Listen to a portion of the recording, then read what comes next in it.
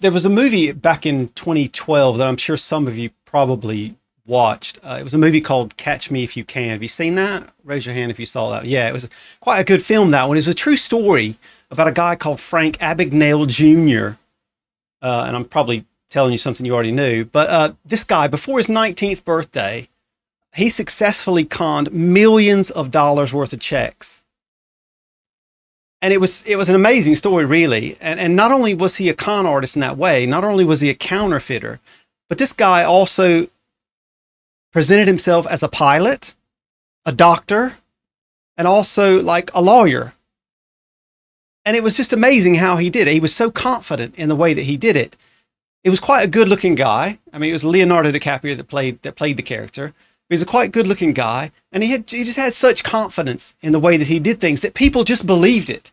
There was no real question about why he was doing what he was doing, because he was confident in how he did it. So therefore, people just thought, well, if he looks like a pilot, and if he sounds like a pilot, and if he acts like that, then he must be. I'm not going to question that. So he got away with so much just by the fact that nobody questioned who he was.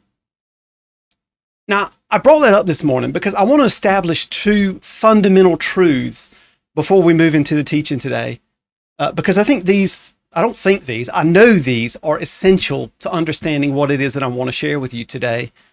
And really, they're essential for our belief system overall and your faith overall. So what I want to establish today is that just like Frank Abagnale Jr., Ha-Satan is a counterfeiter. Okay? Ha-Satan himself is a counterfeiter.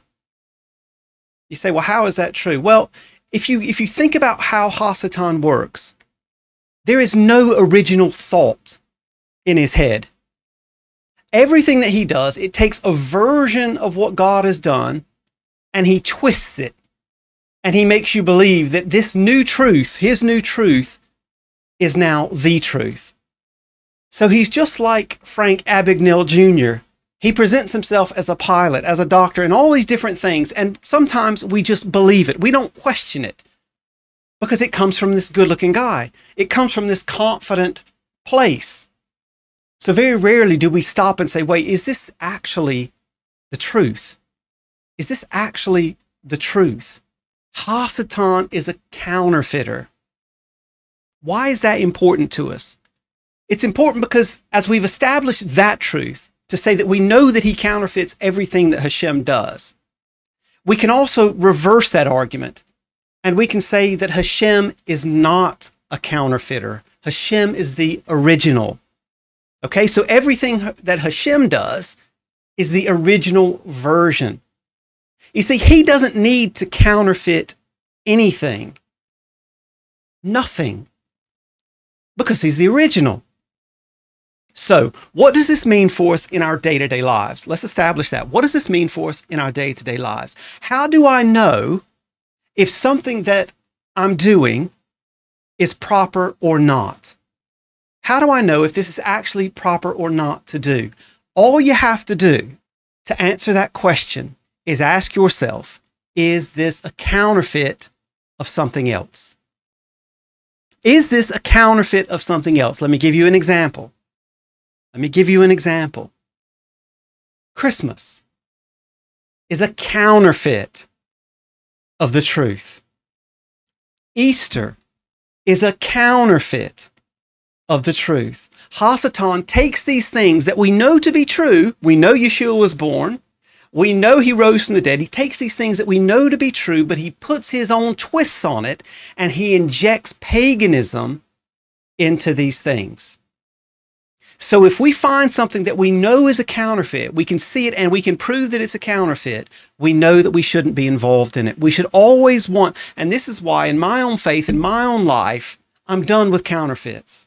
I want to go back to the original source, and I want to see what the actual original source was. I want to do exactly what my Messiah did. I want to celebrate the holidays that I know God himself created, and he didn't have to counterfeit because he was the original.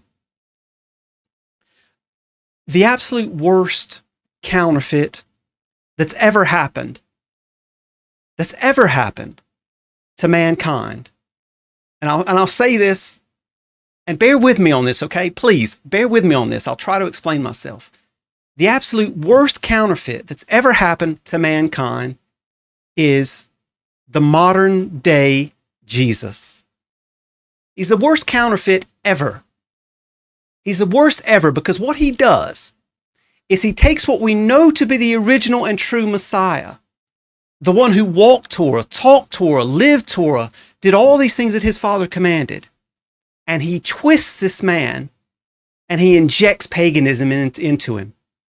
This is the plan of Hasatan. This is how he works. He takes what we know to be true and he injects his own paganism and his own twist into it to corrupt it. Now, why do I say this? I say this because it's important to understand when you're speaking to a Jewish person and you're trying to explain who Messiah actually was. Do you want to know why they reject Jesus? Because they know he's a counterfeit. They know he's a counterfeit. How do they know it? Because you're telling them that this man tells me I don't need to keep the commandments that Moshe set.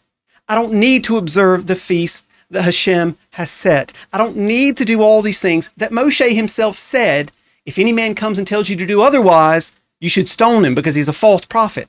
They know that. So when you go and you preach this counterfeit Jesus to these people who are looking for a Messiah to come, don't be surprised when they reject him. Don't be surprised. Why do I say all this? I say this because, brothers and sisters, it's important that we get back to the original version of who Messiah really is.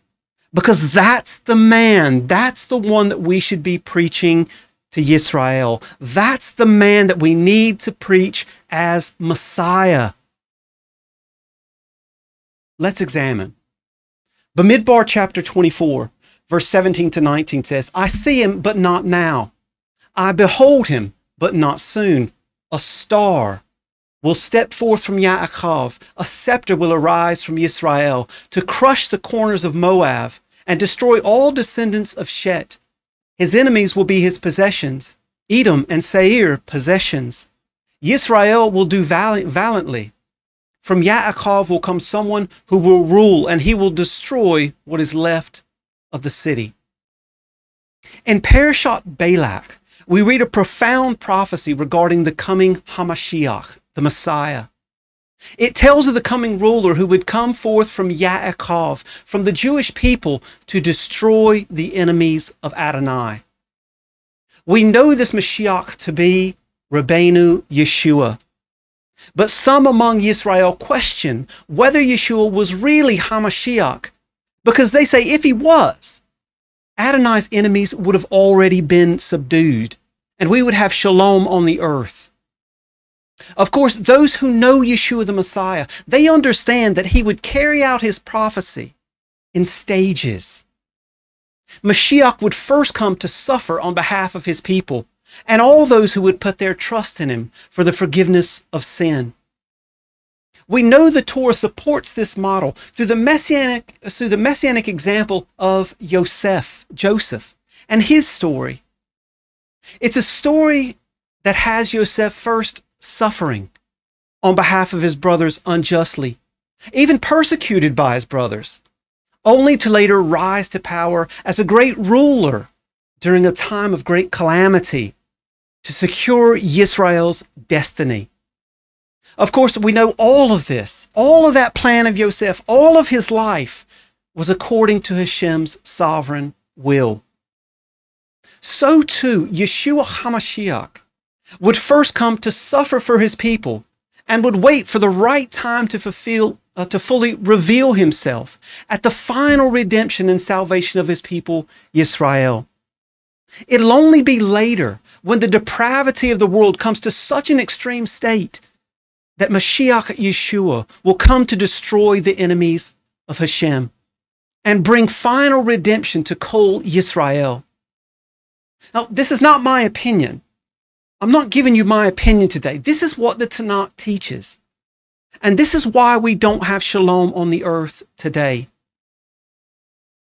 We read about some of this timing in Revelation chapter 18, verses 1 through 6, where it says about the following about the Akarit Hamayim, the end of days. I might get a little bit excited here, so bear with me. After these things, I saw another angel coming down from heaven. He had great authority. The earth was lit up by his splendor. He cried out in a strong voice, "She has fallen, she has fallen. Babel the Great, she has become a home for demons, a prison for every unclean spirit, a prison for every unclean hated bird.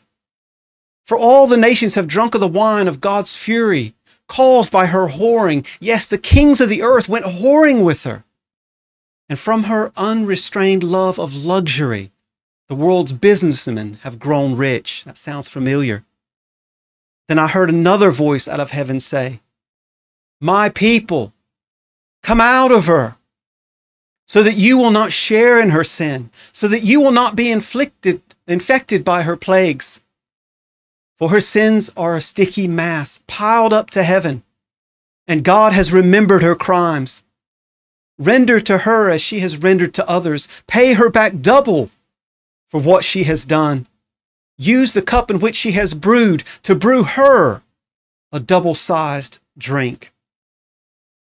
In the very next chapter, we read about the powerful second coming of Mashiach to fulfill the prophecy we read about in Parashah Balak. Listen to this, Revelation 19, verses 11 through 16. It says this, "Next I saw heaven opened, and there before me was a white horse. Sitting on it was the one called Faithful and True, and it is in righteousness that he passes judgment and goes to battle. His eyes were like a fiery flame, and on his head were many royal crowns. And he had a name written on which no one knew but himself. He was wearing a robe that had been soaked in blood. And the name by which he is called is the Word of God.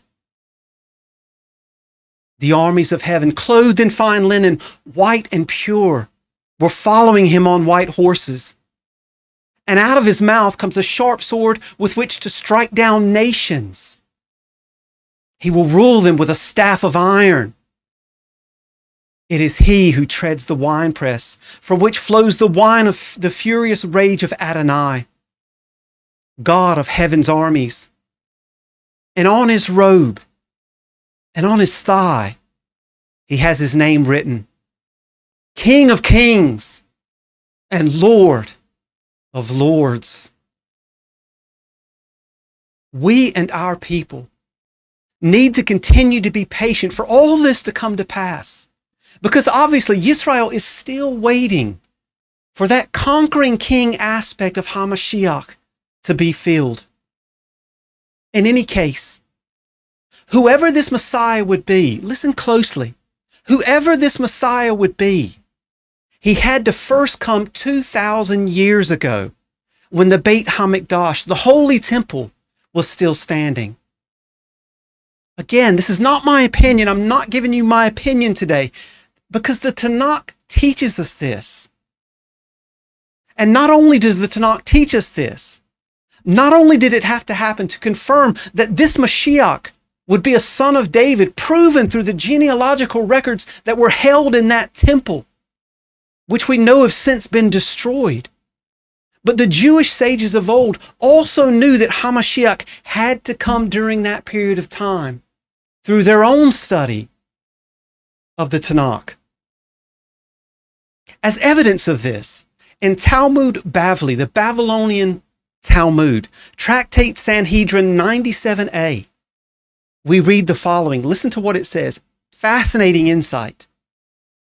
It says, the school of Eliyahu taught 6,000 years is the duration of the world. 2,000 years are characterized by chaos. 2,000 years are characterized by Torah, from the era of the patriarchs until the end of the Messianic period. And 2,000 years are the period of the coming of the Messiah. The 2,000 years spoken of in Tractate Sanhedrin speak of the time that Yeshua HaMashiach came and was proclaimed as Mashiach. So either their prophecy was wrong, and they didn't really know what was going on regarding the timing of HaMashiach, or he did indeed come. But because many of the people weren't worthy, they not only didn't recognize him, but what they were expecting, that ultimate judgment of Israel's enemies, it didn't come about at that time. Luke chapter 19, verses 41 to 44, it talks about this reality. It says this, and I quoted this earlier this morning, beautiful passage of scripture, when Yeshua had come closer and could see the city. He wept over it, saying, "If you only knew today what was needed for shalom. But for now, it's hidden from your sight. For the days are coming upon you when your enemies will set up a barricade around you, encircle you, hem you in on every side, and dash you to the ground. You and your children within your walls, leaving not one stone standing on another. And all because you didn't recognize your opportunity when God offered it." So, how did some of the sages of Israel later react to missing this boat of HaMashiach? Talmud Bavli, Tractate Sanhedrin 97b, it states this: "That is the course that history was to take. But due to our sins, that time frame increased. The Messiah did not come after 4,000 years passed, and furthermore, the years that have elapsed since then, which were to have been the Messianic era, they've elapsed. Just as Mashiach Yeshua said, our people Yisrael missed their opportunity. And as the sages witnessed during the time that Yeshua came, during the time they expected HaMashiach to come, Yisrael missed its opportunity because of its sin. So the reason we don't have shalom on the earth at this point, and the reason why the Messiah hasn't yet defeated our enemies, ultimately is because of our own sin. Just as the scriptures have witnessed, because we weren't righteous enough, HaMashiach would come to judge our enemies much later, during a time of great depravity in the Akarit Hamayim, the end of days. And the sages of Israel also recognized this. In Talmud Bavli, Tractate Sanhedrin 98a, we read, Rabbi Yochanan also said, listen to this, fascinating, the son of David will come only in a generation that is either altogether righteous or altogether wicked. In a generation that is altogether righteous, as it is written, your people also shall be all righteous. They shall inherit the land forever. Or altogether wicked, as it is written, and he saw that there was no man, and wondered that there was no intercessor. And it is elsewhere written, for mine own sake, even for mine own sake, I will do it. So, whether it's through our own study of the Tanakh, or through what the sages have said through their study of the Tanakh, our people Yisrael shouldn't be surprised that peace hasn't yet come on the earth through HaMashiach. As both the scriptures and the sages have both noted, the final redemption will only come during a generation that's altogether wicked. That's the only time redemption is going to come. And the only one who has proven to be through the line of David, who came when expected during the time when the last Beit HaMikdash stood, who was like a prophet like Moshe, who lived and taught in Eretz Yisrael, was Yeshua ben Yosef, HaMashiach. He is the only one that makes sense for our people and for you. No other man, brothers and sisters, could possibly qualify. What does that mean for us? It means that it's either him or nothing. It's either Yeshua, the Messiah, as HaMashiach, or it's no one. Because he fulfilled every single prophecy. He lived in the exact time that he was supposed to live. They knew it at the time. The records were in the temple that proved it at the time. But they rejected him. But I want you to make no mistake. For those that are still waiting for his return as the conquering king, I want you to understand when he returns, he will, Baruch Hashem, crush the enemies of God. As the prophecy in Parashah Balak says, Yeshua is the star that we're all looking for. Did you catch that when we read the Torah portion? Yeshua is the star that we're all looking for, which, forgive me, but that's my clever attempt to try to segue into a related topic that I want to try to touch on today. You see, there are not only those who seek to discredit Messiah Yeshua's claims to being HaMashiach, but there's also those among the nations who've taken an anti-Semitic stance against the star that represents him in our parashah. And I personally believe that both of these things are inspired rhetoric that comes straight from Ha-Satan, that counterfeiter. Regarding the star, an attack against the Jewish people, the claim is made that the Star of David, get this, they claim that the Star of David is actually pagan. Have you heard this? I'm sure some of you probably have. But there are those out there, even among the brethren, who claim that the Star of David is actually pagan. This deception about the Star of David is often found among anti-Semitic teachers and groups, and even, as I just said, among some Hebrew roots groups. And it's even slithered its way into a few Messianic circles. It is undoubtedly a deception of Ha-Satan, and a device that he's using for people to look and act toward the Jewish people in evil ways. And his plan, you have to admit, this plan has worked to some degree. You see, those making the claim that the Star of David is satanic, and I had somebody probably a year ago say this to me.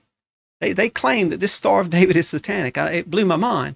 But what they try to do is they try to point out that there's satanic groups that also use this symbol. While some of these cults have taken on this symbol, among other previously found among God's people, they do so to somehow use it for their own gain, because they believe that there's some type of power in it. For example, Satanists and those who practice sorcery, they also use various Hebrew words. Did you know that? It's not limited to just the symbols, but they also use various Hebrew words. Did you know that they even use the actual Hebrew name of God? Yod-Heh-Vav-Heh. They use that name in their incantations and their prayers. Did you know that? So if they do that, let me ask you a question. The question becomes, do they use the name of the holy God of Yisrael because it's pagan or satanic? Absolutely not. Absolutely not. As I mentioned at the very start, we need to remember that Ha-Satan, our enemy, he is the great counterfeiter. He tries to copy Adonai in his attempt to deceive.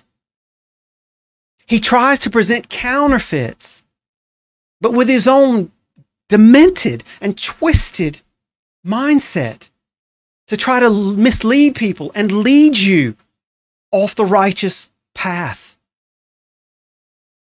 So brothers and sisters, as intelligent as some of you may be, and as much as you may know more than I do, and I'm not saying that you don't, maybe you do, we have got to be cautious about our reasoning and our logic when it comes to listening to some of these harebrained ideas and left-wing claims about our Messiah and about this star.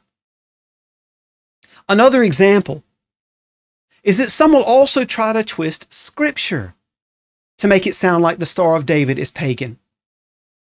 Two passages that they often abuse to try to make this point are Amos 5:26, which says, "No, but now you will bear Sukkot as your king, and Kiyun your images. the star of your God, which you made for yourselves.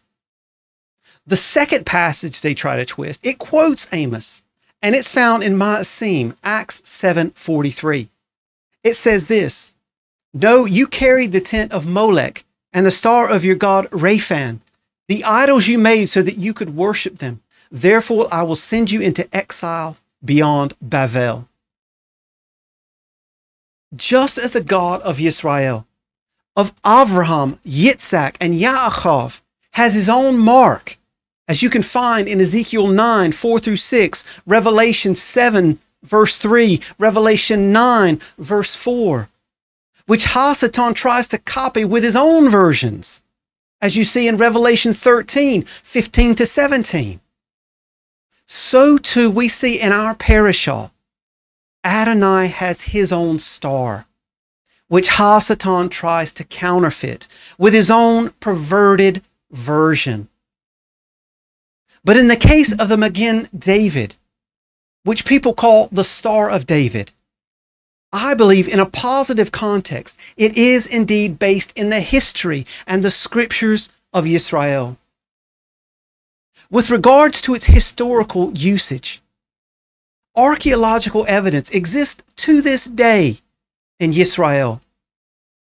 This symbol was used and found on synagogues and stonework that existed in the first century. But anti-Semites that peddle their pagan nonsense, they won't tell you that. They won't. In addition to this, it was actually used in what's called the Messianic seal of Yerushalayim, a symbol that the first century congregation of Messiah used. And it's the same symbol that I often use. If you see some of the stuff that I put up for the congregation, I often use that same symbol. It looks like a fish with a star on the bottom of it. This is all well-documented stuff. So the question again comes around to, so were all these first century congregations worshiping Molech? Do you honestly believe that? Of course they weren't.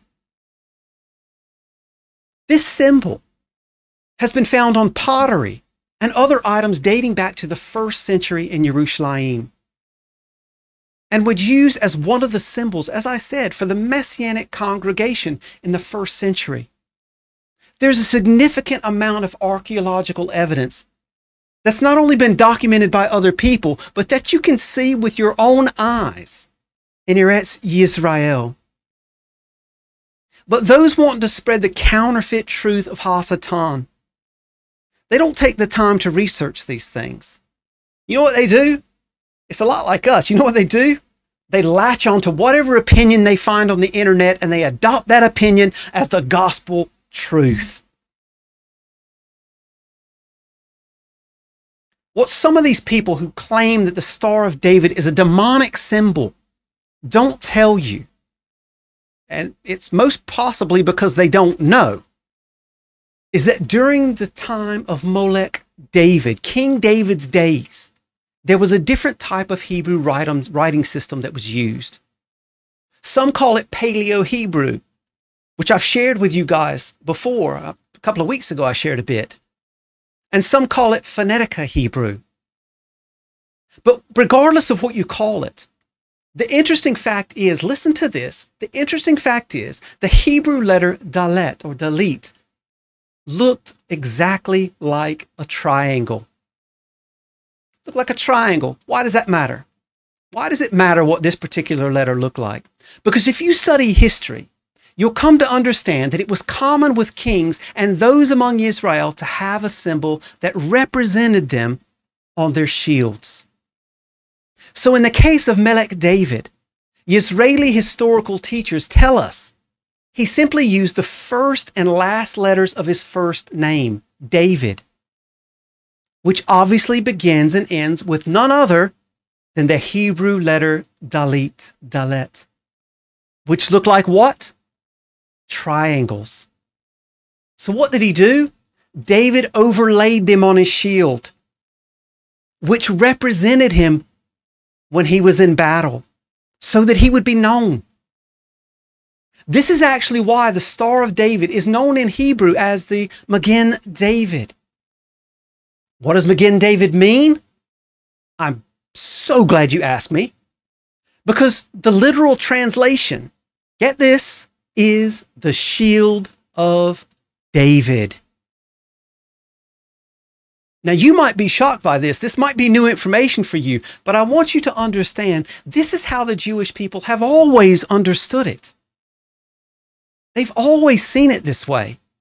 So far from being a pagan or satanic symbol, as we see in our Parashah, this symbol, it goes way beyond that, brothers and sisters. And this is one of the reasons Hasatan hates it so much. This symbol actually is representative of the king of Israel. Again, we read about this in the prophecy Balaam proclaimed by the Spirit of God. Bamidbar 24, 17-19, it says this, I see him, but not now. I behold him, but not soon. I read this slowly before. A star will step forth from Yaakov. A scepter will arise from Israel to crush the corners of Moab and destroy all descendants of Shet. His enemies will be his possessions, Edom and Seir possessions. Yisrael will do valiantly. From Yaakov will come someone who will rule, and he will destroy what is left of the city. Is the star in this passage associated with the God of Israel a pagan star? Of course not. Of course it's not. As can be seen in this passage, the Magein David, the Star of David, is a deeply messianic symbol. It's no wonder the enemy wants to take it and use it as part of his counterfeit version. And at the same time, use it to cause people to turn against the Jewish people who use it as their very symbol, the symbol of their nation. I recall him doing something similar with a rainbow. You remember that? You ever think of him using a rainbow for the same purpose? You see, Hasatan is a great deceiver. He is a great deceiver. And people shouldn't allow themselves to be deceived by him and give him a victory. The Star of David speaks of the Messiah because he is the star spoken of in Bamidbar 24, 17-19. He is the one that would rule in the line of David. In addition, some of you might recall that there was a special star that was used as a sign that Messiah had come into the world in Matthew chapter 2, verse 9. And it's a symbol that's used to point to the Messiah in Scripture by the Shelachim, the apostles. Kepha Bet, 2 Peter 1:19. It says, yes, we have the prophetic word made very certain. You will do well to pay attention to it as to a light shining in the dark, murky place until the day dawns and the morning star rises in your hearts. Although Hasatan fancies himself as the morning star, brothers and sisters, Melech Yeshua is the true morning star.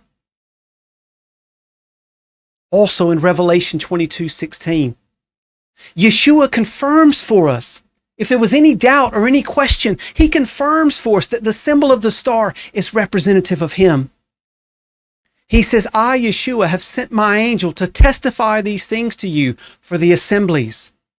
Listen, I am the root and the offspring of David, the bright and morning star.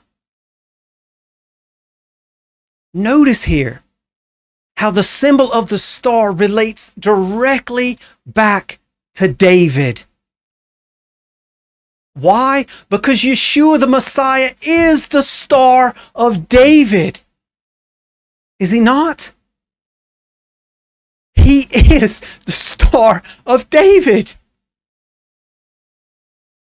Contrary to those who are either known anti-Semites or to those who've been deceived by their teaching. The concept of the Star of David is thoroughly founded in Scripture and found early on in the history of our people. The nation of Israel, to this day, awaits the coming of Messiah. Now look, although many of them don't believe that Yeshua was the Messiah, I believe the nation of Israel bears the symbol of the Davidic Messiah on their flag. The banner of Israel.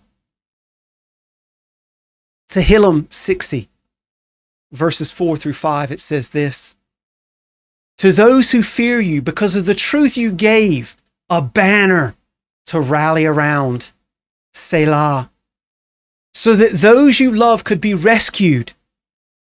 So save with your right hand and answer us. The banner spoken of here is clearly one that speaks of the Messiah, as it's related to Adonai's truth, his salvation, and his right hand. Brothers and sisters, as we rally around the banner of Adonai, which is the Star of Yaakov, the Star of David, he'll soon come and destroy the enemies of Adonai. And he's going to rule the earth with all authority. Hallelujah. Baruch Hashem, Adonai.